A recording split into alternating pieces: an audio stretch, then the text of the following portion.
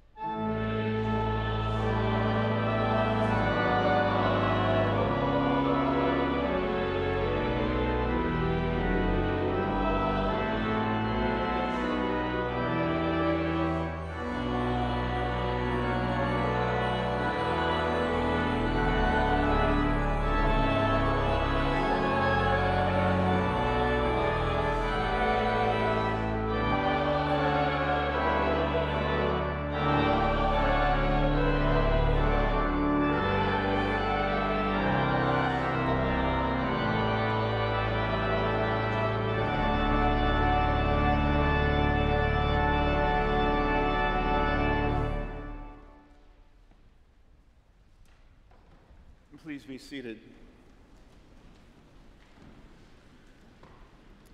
Let us pray. Eternal God, we bless you for the great company of all those who have kept the faith, finished their race, and who now rest from their labor. We praise you for those dear to us, whom we name in our hearts before you.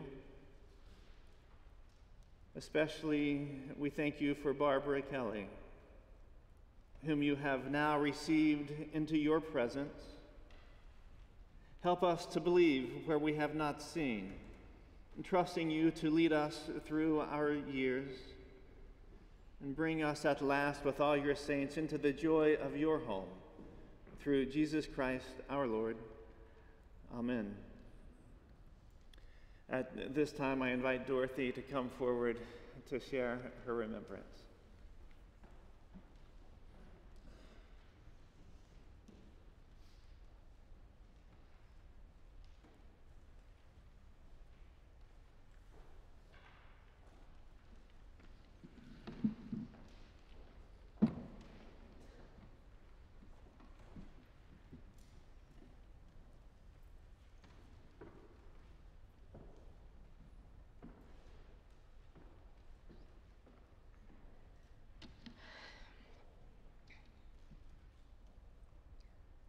Barbara Kelly was my big sister, and I'm here today, along with my husband Bob, to honor her.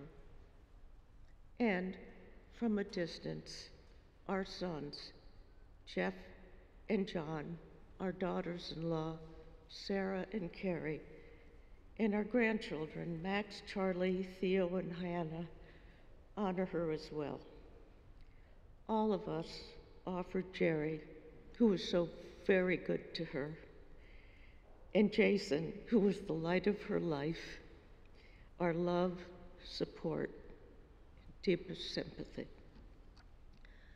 But first, who were we, Barbara and I? Where'd we come from?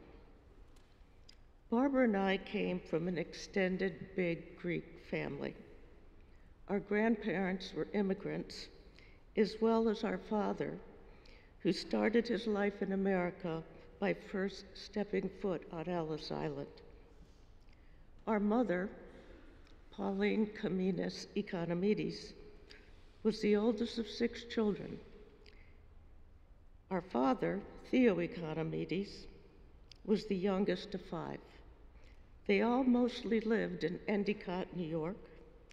They went forth and multiplied, so we had aunts, uncles, cousins all over the place.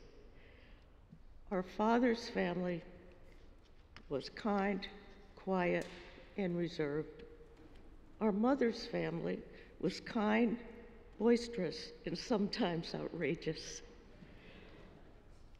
Barbara and I only had each other in our family, and we were quite a bit older than most of our cousins, but we always had some kind of relative around for whatever reason. So what are my recollections of our early and teen years? There is nothing that can equal the treasures of so many memories, and I'm going to share just a few with you. Barbara took her role as my big sister quite seriously and taught me about so many things growing up. Our mother was often preoccupied with our family's thriving business, and Barbara looked after me in so many ways. She was so capable, competent, and always did the right thing in the right way. We grew up loving, fighting, and all the things that too often temperamental sisters do. She, the mature one, and me, the bratty little sister. Barbara was number one in so many ways in our extended large family, as she was the firstborn grandchild, the first to go to school, the first to go to college, and the first to marry, and the first to have a child. While in our family, she was always the pride and joy, with everyone else tell you she was the it girl in Endicott. While gathering my thoughts for today, I was reminded of the words written by Jacob Grimm in his favorite story, Little Red Riding Hood. Once upon a time, there was a dear little girl who was loved by everyone who looked at her. That was Barbara. She was so pretty, smart, artistic, sweet, and nice. I spent my childhood and teens in admiration of her. She excelled in school and was a very well-liked, popular girl. When she took dancing lessons, she was the best one. When she took swimming lessons, she was also the best one, and became a lifeguard during the summers at our community pool. When she took up debate, she became a champion debater in high school, as anyone who ever had an argument with her could certainly attest. She was self-assured, confident, but never, ever conceited. I always wanted to be like her. I was so envious when I saw her in her teens, all dressed up, going off to a party, while I was at home making popcorn and watching Gunsmoke with my father. At the same time, muttering to myself, maybe, someday I can be like Barbara. I want to mention something very silly, quite curious about growing up that always made us laugh and smile. For some unexplainable reason throughout our childhood and up till just recently, we always addressed each other with funny, weird names. As kids, we called each other Mrs. Lely, Mrs. Duty, Teeth Out, and Moan Shirt. Our parents thought they were raising two lunatics.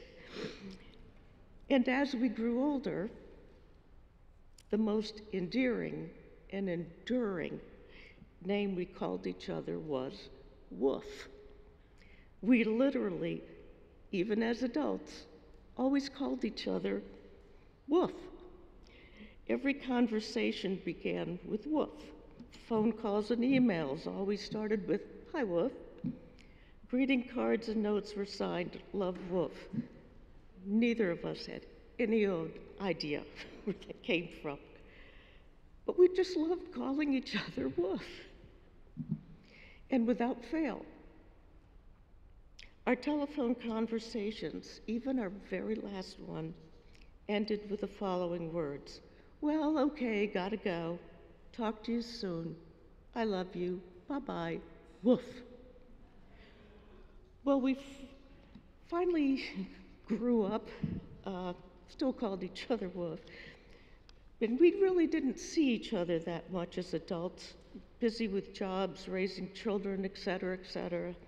And Barbara had a full, busy life in Buffalo, and I the same in Philadelphia, and now Chicago. But when we did, we had a great time. We loved to shop, particularly for cool accessories, and probably had a shared unhealthy passion for shoes. We delighted in giving each other unique and creative gifts. Many times, friends would ask me, "Where did you get that fabulous necklace or handbag?" And often my response was, "Oh, my sister sent it to me." Every Christmas, she sent me koutalakia that the Greek Orthodox Church sold at that time, and always sent us one of those beautiful tins of Di Camillo's biscotti. As we know, later in life, she had many small health issues, followed by some very big ones. It was heartbreaking to know this strong, independent woman had to be so ill and dependent on so many others. She was strong and stubborn, made me wonder how long she could take this, how long she could keep going. But then one day she couldn't. The last time I saw her was in Buffalo last year to celebrate her 80th birthday, and she hoped to come to Chicago sometime this year to see my family. Unfortunately, her trip to California would be her last, and then she was coming home to Buffalo. So now, to my beloved, dear sister, okay, well, gotta go. Talk to you soon. I love you. Bye-bye. Woof.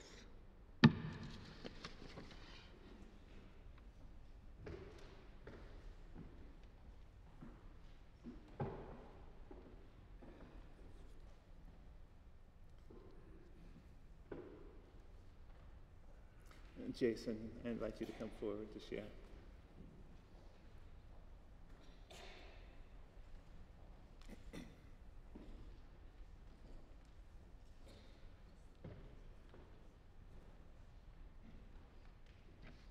I'd just like to welcome everyone out. Thank you so much for coming. Funerals are always really hard for me. I've skipped a lot of them over the years because I can't stop from crying. And this one is, as you know, especially difficult. Hope everyone had a great Easter. If you're celebrating Passover, it's coming up, and Father Christos, Greek Easter, I have to mention Greek Easter, right? May 5th is coming up. My mom was very Greek, and she made the best spanakopita. And she was always told everyone how Greek she was. And I loved it. It was great, and she loved to tell me that I was Greek. And most recently, when she got sick, I live in Baton Rouge, Louisiana. I used to go to the Greek festival in New Orleans, and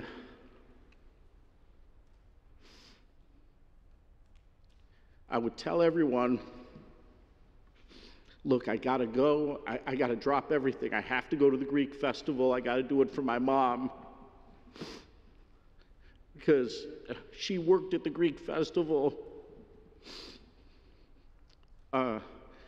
in Buffalo. So this last Greek festival in New Orleans,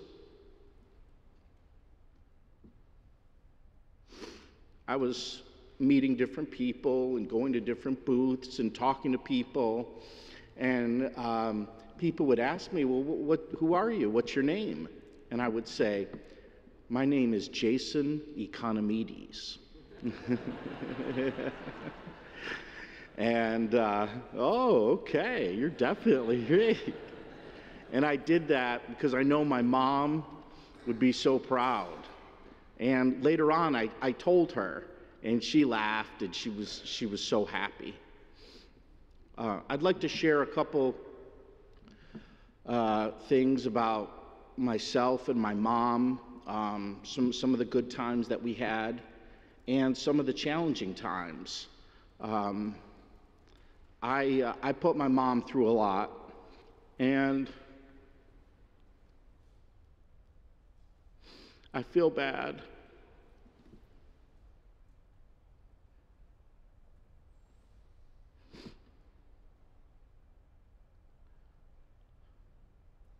My mom, she was always there for me,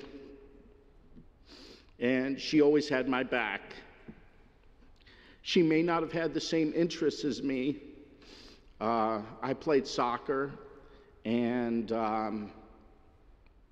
when I was younger, I used to organize all these games in the neighborhood, and we'd play soccer, and we'd play football, and street hockey. My mom was always really worried that I was going to get hurt. And so one day we were having this street hockey, and I loved to play with the older boys. I looked up to all the older boys. There was Philip Brookings and Bill Brookings and Mike Delano, and all these older boys, and I tried to find all the oldest boys to play with. And so one day we were outside playing street hockey, and again, my mom was always worried I was going to get hurt. So I ran inside, and I had this cut above my eye, and I was bleeding. I said, Mom, I got cut. I need a Band-Aid. You got to bandage me up.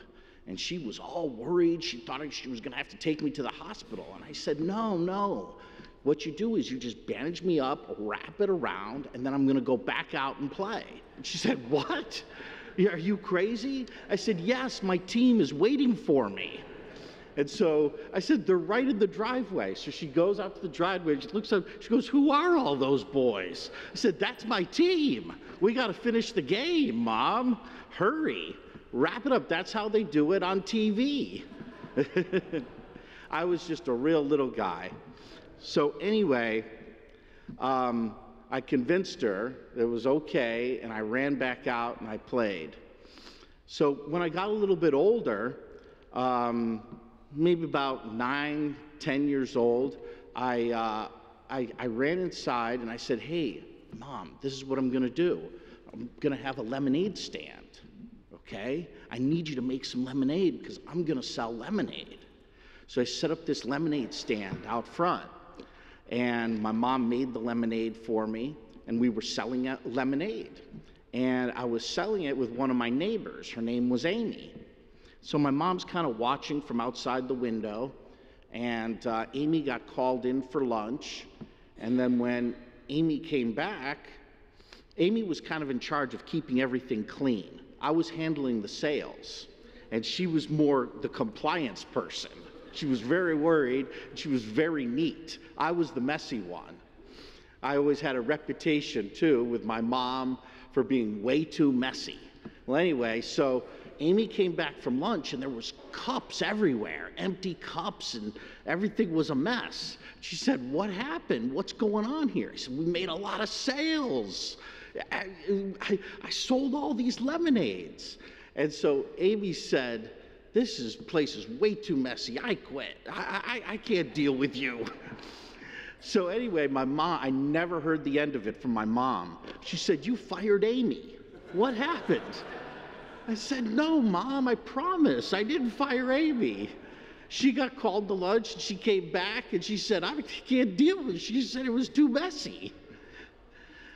Anyway, so then when I got a little bit older, I got a paper route.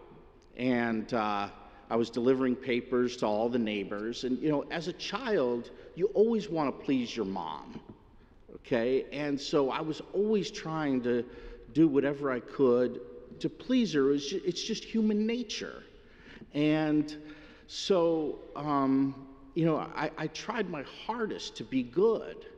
And so she would say, before I would leave the house, she would say, the thing that she would always say is, let me see you.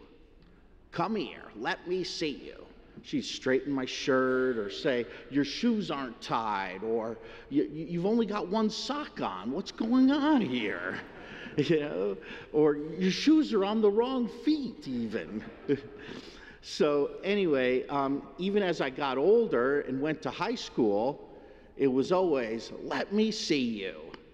So she had to straighten my tie, she had to straighten my shirt wasn't ironed. If there was one little thing out of place, I was in trouble, or, you know, that would happen, because she loved me so much, and she wanted to make sure that I was straight. So anyway, we got up to, I was delivering papers, and I had a friend, and his name was Miles Ewing. And so Miles came around, and Miles, my mom loved Miles. Miles was from Tennessee, and he had a Southern accent. And he came and he said, hi, Miss Barbara, with a Southern accent. And he said, yes, ma'am. Yes, ma'am. Can I help you with this, ma'am? Can I bring in the groceries for you, ma'am? And I'm watching Miles, and I say, wow, I need to be more like Miles, I guess. because Miles, I mean, she couldn't stop talking about Miles. So then one day the phone rang, and I answered the phone, and Miles also had a paper route, and Miles said, his boss said, Miles is having a little trouble with his paper route, Jason. I need you to help him. I need you to help with collections. So I said, Mom, I got to go help Miles. I got to help him with his collections. He's having trouble with his collections. She said, okay, go help Miles. So I was always looking for this positive reinforcement on the, so I ran and I helped Miles, and it was great. So then when I was in grade school, my mom wanted me to do violin, Suzuki violin. And I probably didn't have a musical bone in my body, but I did it. And I remember practicing the violin and doing the best I could, and watching the kids play outside. And while I was practicing the violin, I even got private violin lessons at the violin teacher's house. So then, one day my mom, I used to always go to Nichols Day Camp, because we played all kinds of sports at Nichols Day Camp. So that's where all my friends were. It was every summer. So then one day it was Parents' Day, and my mom came, and she was watching us play at Nichols Day Camp. And there was a soccer game, and I was real little, and I scored maybe 4 or 5 goals, and then she ran home, and we were at the dinner table, and she told my dad about it. So then my dad got me on a real soccer team. He asked me, well, do you want to play soccer? And I said, well, I already play soccer. I've got a soccer team. All my friends in the neighborhood, we play over on Soldiers Field. And he said, well, do you want to play for real? I said, sure, yeah. So then my dad started driving me to all these soccer games and tournaments, and I got to be a little bit older, and I went to a new school, Mount St. Joe's. And so when I went to Mount St. Joe's, I was a 7th grader, and growing up, I idolized my dad. I always wanted to be like my dad. And I knew that my dad, he had played football. And so I always wanted to play football. And I played it in the backyard and played it with my friends. And my dad would tell me about how he played football in Southern California, and that they won the high school Southern California championship. And I heard these football stories. I was like, wow, I just wanted to be so much like my dad. So here I was playing soccer and playing football, and sometimes my mom always said, well, you can play football, but just don't play tackle football. I don't want you to get hurt. And so we'd play football out in Soldiers Field, and there's a little field that we had down at the end of the block, and I got into junior high, and I played on the school basketball team, and when I was in 8th grade, I said, Mom, I don't want to play on the 7th and 8th grade soccer team. I said, I want to try out for the varsity soccer team in the high school. I said, I can't play with these 7th and 8th graders anymore. She said, well, I don't want you to get hurt. You can't play with high schoolers yet. You're only in 8th grade. And I said, Mom, I can do it. I know I can. You've got to let me try.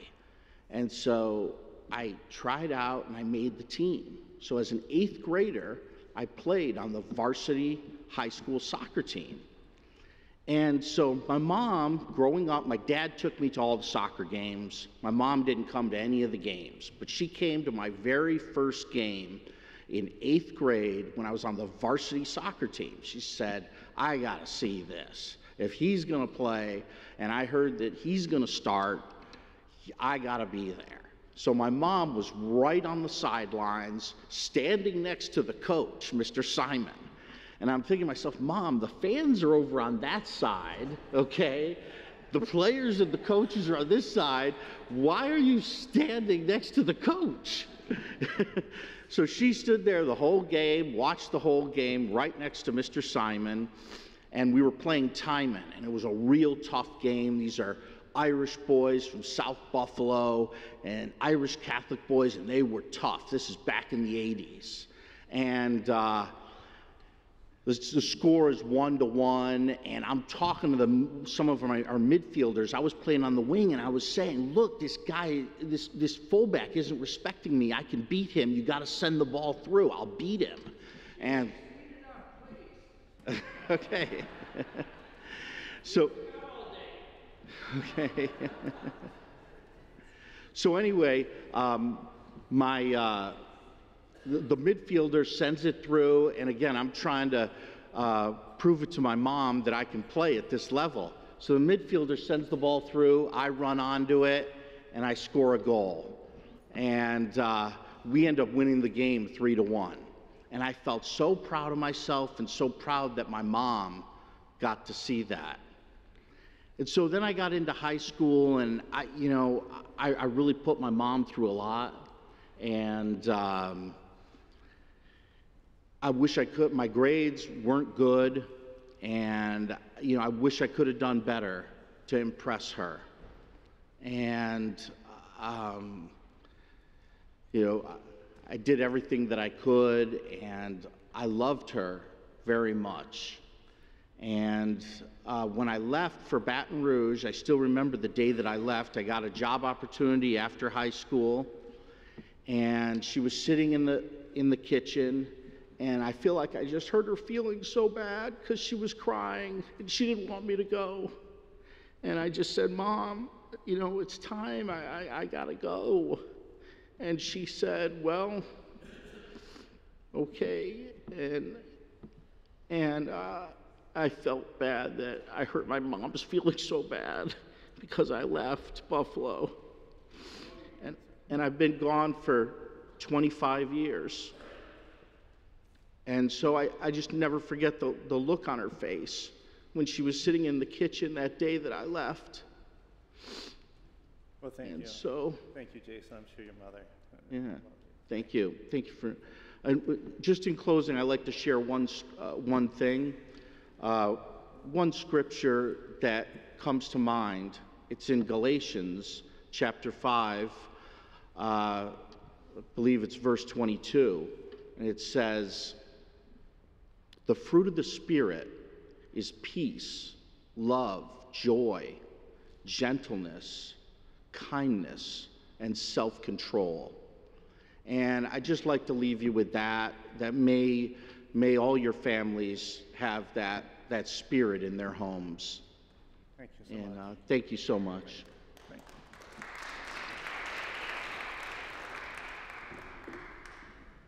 you. Jerry. I'm going to have to really shorten mine up now so we can get through this. So I was going to start out by explaining how I met Barbara. It was a very odd situation where we had a sorority party at Syracuse University, and we were all talking the day afterwards, and everyone had found dates and was talking about all the nice co-eds they had met, and I hadn't met anyone. So I just kind of piped up and said, okay, who was the absolute best looking girl at that party? And so they kind of looked at each other and said, it was probably that one in the red sweater who had to leave early. She had a second date, so no one had much of a chance to talk to her. So I said, okay, I'm going after her. So she lived in Haven Hall. She was a junior. She did, only the seniors lived in the sorority house. And so back then it was coin-operated telephones. So, and there was a different telephone for each floor, and I didn't know which floor she was on. So it cost a dime to make a call. That was a lot back then. So on my fifth dime, I finally reached her and told her she had to go out with me, and somehow I convinced her. I don't know how. So then I'm all worried about where to go and what to do. So the only restaurant I knew was Heinz Restaurant on Westcott Street. And so I charge over to Heinz and I talk to Mr. and Mrs. Heinz, and they say, oh, sure, Jerry, we'll get it all set up. We'll put you right up in our little balcony, and we'll put a long stem rose in a vase, and it'll be real nice. And I said, oh, that sounds good. It turned out to be a disaster because I forgot that all my buddies ate there too. And so they were downstairs looking up at me, gawking, with smirks on their face, and it was the most awkward situation. Anyway, after dinner, I also forgot what to plan. I was so focused on dinner, and we were driving around. So back then, of course, you went out to the movies, and I was hunting for a movie. The first movie I ran into was Mary Poppins. So I sheepishly said, would you like to go to Mary Poppins? And she said yes. So we went, and the whole thing was a big mess. I decided I wasn't going to call her back and apologize. I really just didn't have the nerve, and I wasn't going to call. But in the meantime, I somehow, I don't know, it was mental telepathy or what, but one of my buddies was going out with one of her friends in the sorority, and she had told one of her sorority sisters that she liked that boy from California. So I thought, wow, on a bad night she liked me?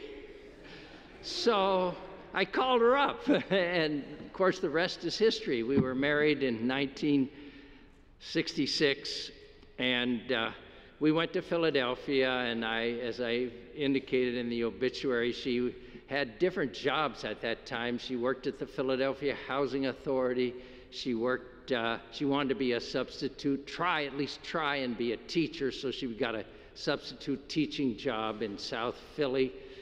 And by the way, they would call her Teach, and she always told me they gave me wolf whistles when I walked to work. And then she finally got a job at John Wanamaker's, which was a preference because it was an elite department store, and she wanted to move into the clothing department and use her applied arts training. But Martin Luther King got assassinated, and I got a job opportunity with the brand new New York State Urban Development Corporation. And so we moved to Rochester. We called it UDC. Some of you have probably heard of it. She got a job in an art gallery, which she enjoyed, and she also used her seamstress training, which today we'd call her a tailor, I guess, and she taught senior citizen sewing. Eventually, UDC was decentralized, and we moved to Buffalo, and we've been there ever since 1971. Let's see, I'm on my... She came home one day and said by the way, as Dorothy mentioned, I think, it was quite a dancing family in the Comines and Economides family. And she was a very good dancer, and she loved to dance. So one day I saw her working at her sewing machine, and I asked her what she was making, and she said it was a Middle Eastern costume. And I said, oh. And she said, I met a small dance group that I want to join. And join she did. All of a sudden, she's getting hired to these high-end birthday parties. And then she's getting hired at these Middle Eastern restaurants where I sit nervously in the back row watching people put dollar bills inside her belt.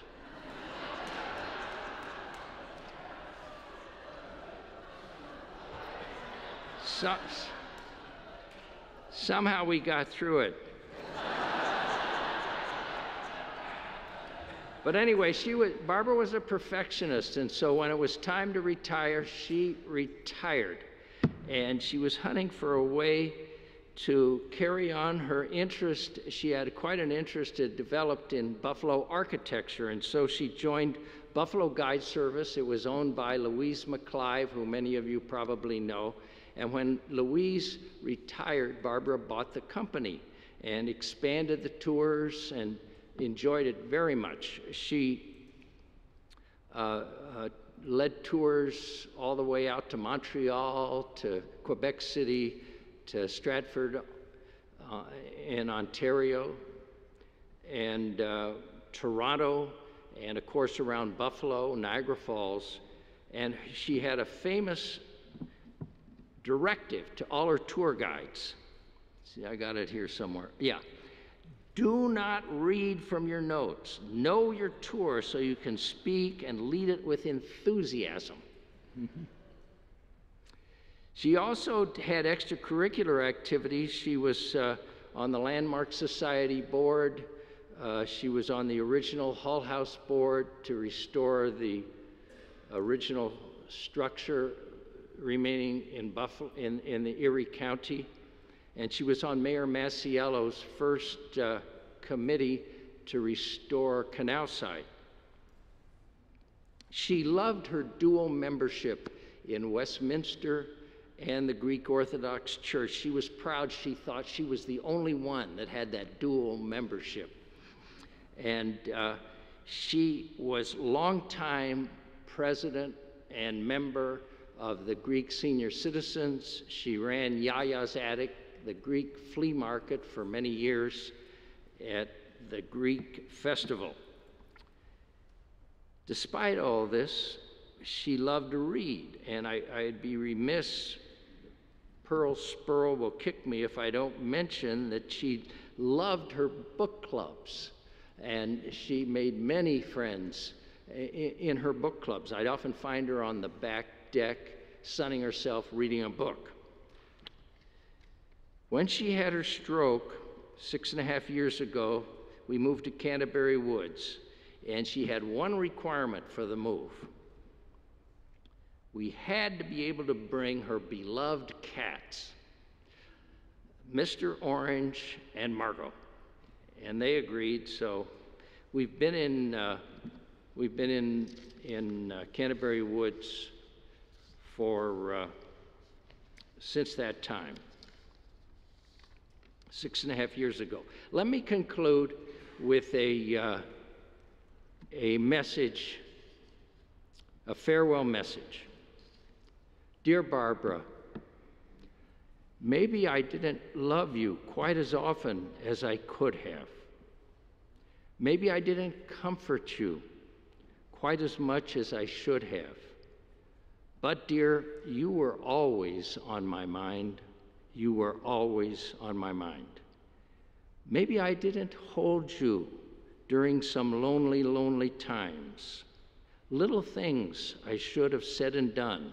I could have taken the time, but you were always on my mind. You were always on my mind. I so wish that your sweet love hadn't died so that I'd have one more chance to keep you satisfied. You were always on my mind. You were always on my mind. I will conclude and tell you that I have learned a new experience. I have learned a wonderful lesson.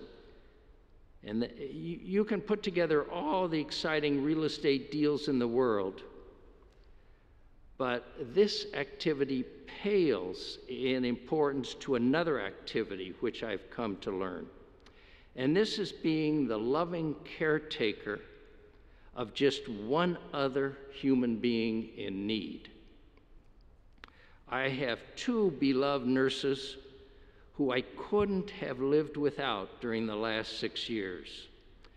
Barbara, Jason, and I consider them part of our family, and I'd like everyone to meet them. I'm not sure is Felicia here? Oh, good. Would Felicia and Brown and Terry Roselle please stand up?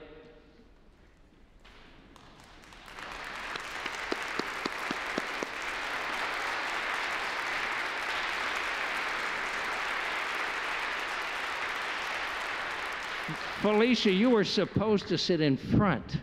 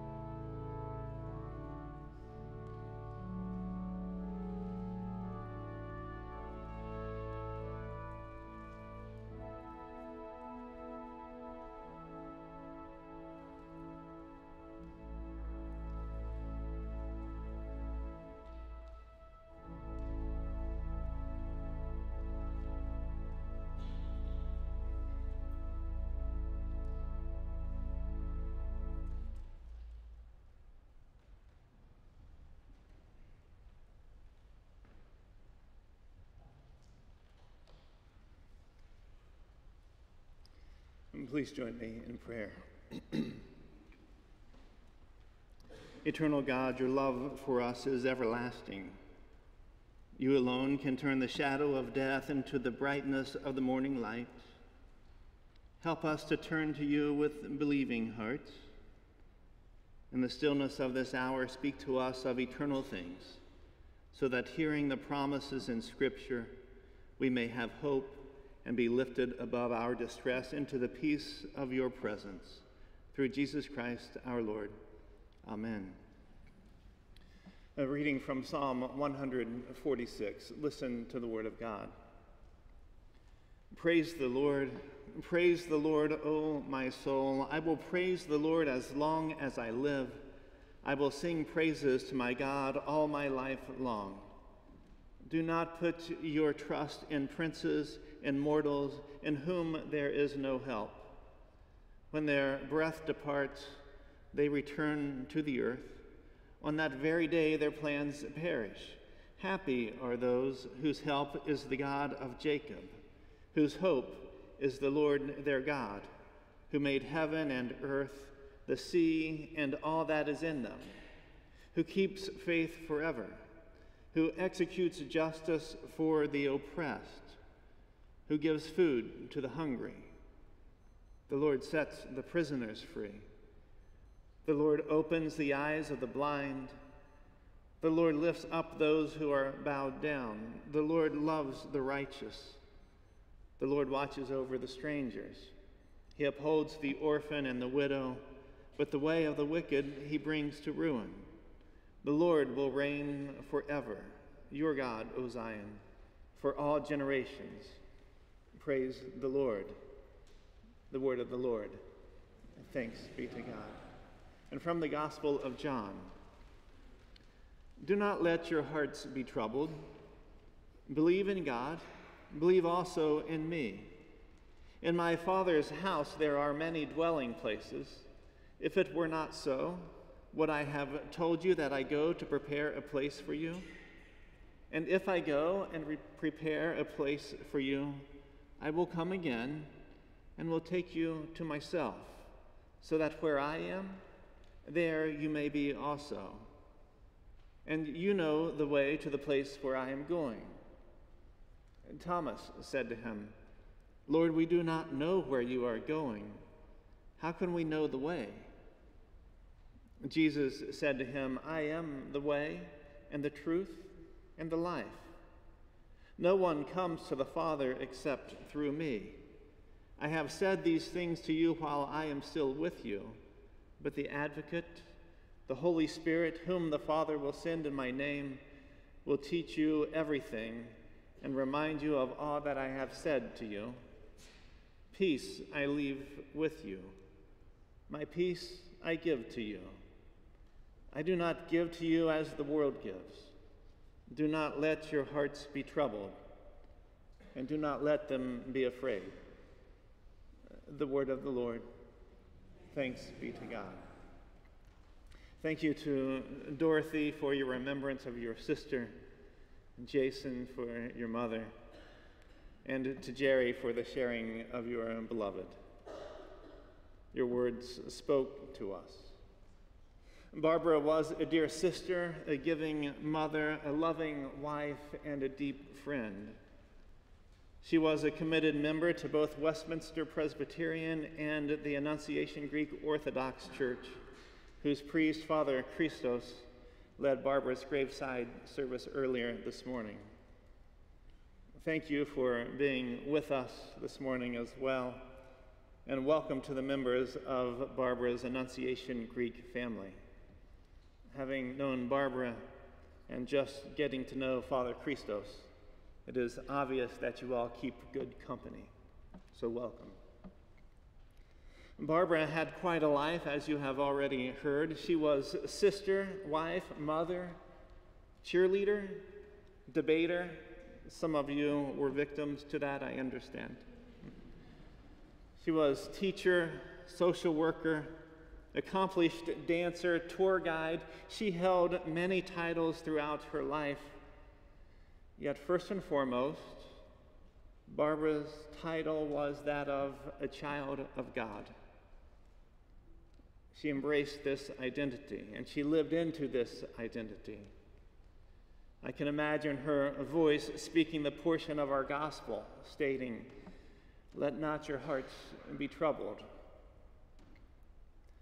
Through so many of you and through those who are unable to be present with us this day, Barbara found joy in life, and proof of such joy lives within your memories.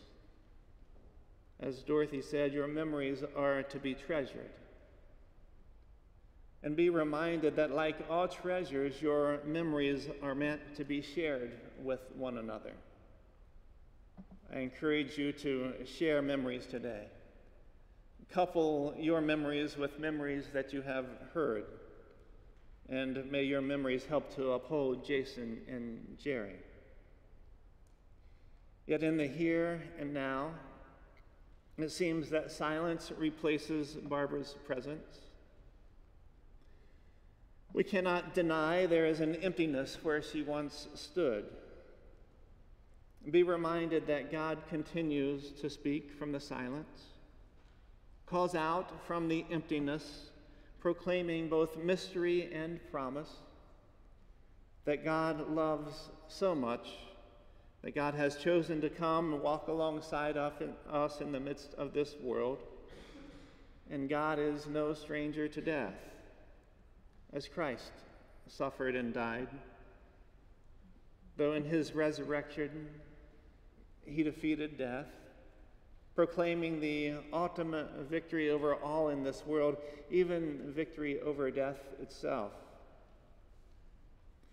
Like any life lived, Barbara's life had its good and great times and its challenging and difficult times. Life became especially difficult following her stroke. Life is not always easily lived, though life is meant to be journeyed with others. And Barbara journeyed this life with her family and with her community of friends. Life has its peaks and its valleys, its highs and its lows, and even on those darkest nights, God is ever present. Perhaps not always experienced, maybe not always recognized, yet love is present through all. Our shepherd God guides us through, leading us toward the still waters and the green pastures of life, being ever present with us in the valleys and through the shadows of darkness, always leading us toward God's very self, that we may receive a comfort beyond understanding. I imagine life for Barbara did have its peaks and its valleys, its highs and its lows. And God was present. Love was present. Love is present through all. Present with his disciples, our gospel text captures a sense of the love Jesus had for his friends. The context of our gospel message is set on Maundy Thursday in the upper room where Jesus shares his fate with his followers, that he will die on the next day, that he will be taken from those who love him so dearly, that his presence from that day forward would be different. No one, not even the disciples, could truly be prepared for the finality that comes with death. Even when anticipated, death overwhelms. The disciples were certainly overwhelmed, not prepared to say goodbye to Jesus. And we too understand this. How can anyone be prepared to say goodbye? From within that upper room, Jesus then spoke these words to the disciples: "Do not let your hearts be troubled. Believe in God, and believe also in me.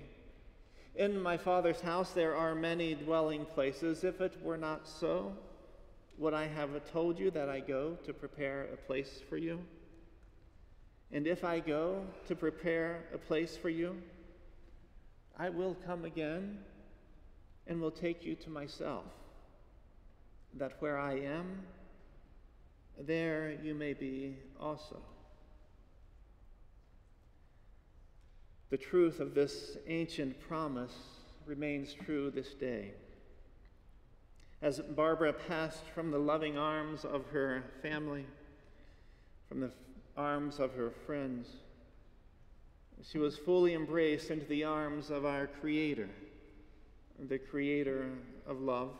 For nothing shall separate us from the love of God, a love that keeps us, a love that shall never let us go. So in this time, in this in-between time, the time between a promise given and a promise fulfilled, it is in this time that we lean on one another, trusting the guidance of the Holy Spirit, who reminds us of Jesus' words, "Peace I leave with you. My peace I give to you. I do not give as the world gives. Do not let your hearts be troubled, and do not let them be afraid." Amen.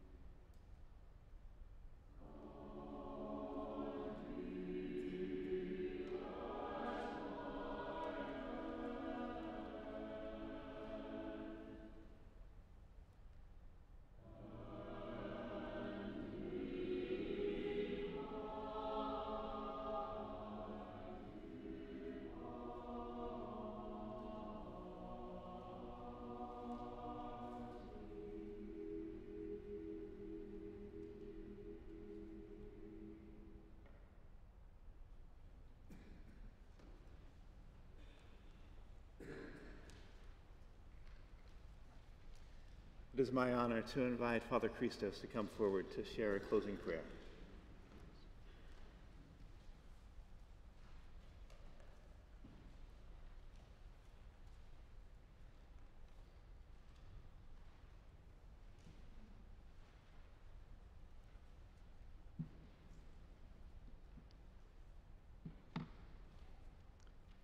In honor of Barbara, a couple of lines will be in Greek. Blessed is our God, always, now and ever, and to the ages of ages. Ευλογητός ο Θεός ημών πάντοτε, νυν και αεί, και εις τους αιώνας των αιώνων. Amen. Have mercy upon us, O God, according to your great mercy. We pray to you, hear us, and have mercy. Again, we pray for the repose of the soul of the departed servant of God, Barbara, and for the forgiveness of all her sins, both voluntary and involuntary. May the Lord God grant that her soul rest where the righteous repose. Let us ask for the mercies of God, the kingdom of heaven, and the forgiveness of her sins from Christ, our immortal King and God. Let us pray to the Lord. O God of spirits and of all flesh, you have trampled upon death and have abolished the power of the devil, giving life to your word. Give rest to the soul of the departed servant Barbara, in a place of light, in a place of repose, in a place of refreshment, where there is no pain, sorrow, and suffering. As a good and loving God, forgive every sin she has committed in thought, word, or deed. For there is no one who lives and does not sin. You are alone or without sin. Your righteousness is everlasting righteousness, and your word is truth. For you are the resurrection, the life, and the repose of your departed servant Barbara, Christ our God, and to you we give glory with your eternal Father, and your holy and good and life-giving Spirit, now and ever, and to the ages of ages. Amen. Glory to the Father, and the Son, and the Holy Spirit. May Christ, our true God, who rose from the dead, and as immortal King has authority over the living and the dead, have mercy on us and save us. Through the intercessions of his spotless Holy Mother, of the holy, glorious, and praiseworthy apostles, of our venerable and God-bearing fathers, of the holy and glorious forefathers Abraham, Isaac, and Jacob, of his holy and righteous friend Lazarus, who lay in the grave 4 days, and of all the saints, establish the soul of his servant Barbara, departed from us, in the dwelling place of the saints. Grant rest to her in the bosom of Abraham, and number her among the righteous. May your memory be eternal, dear sister in Christ, worthy of blessedness and everlasting memory. Αιωνία σου η μνήμη, αξιομακάριστος και αείμνηστος αδελφοί ημών. May your memory be eternal, dear sister in Christ, worthy of blessedness and everlasting memory. And again, in honor of Barbara, I'll finish with the Easter resurrection greeting and prayer, although the Greek Orthodox Easter hasn't happened yet, but in honor of her, we'll say from now the proclamation of the resurrection, which Barbara knew from a young girl, I'm sure, in her family. Χριστός ανέστη εκ νεκρών, θανάτω θάνατον πατήσας, και της μνήμας in ζωήν χαρισάμενος. Christ is risen from the dead, trampling down death by death, and to those in the tombs he has bestowed life. Amen.